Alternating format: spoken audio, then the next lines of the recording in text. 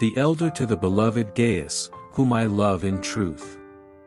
Beloved, I pray that in all respects you may prosper and be in good health, just as your soul prospers. For I was overjoyed when brothers came and testified to your truth, that is, how you are walking in truth. I have no greater joy than this, to hear of my children walking in the truth. Beloved, you are acting faithfully in whatever you accomplish for the brothers and sisters, and especially when they are strangers.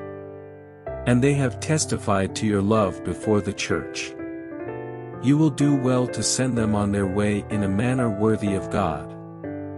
For they went out for the sake of the name, accepting nothing from the Gentiles. Therefore we ought to support such people, so that we may prove to be fellow workers with the truth.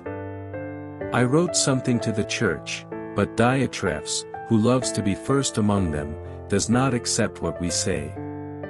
For this reason, if I come, I will call attention to his deeds which he does, unjustly accusing us with malicious words, and not satisfied with this, he himself does not receive the brothers either, and he forbids those who want to do so and puts them out of the church.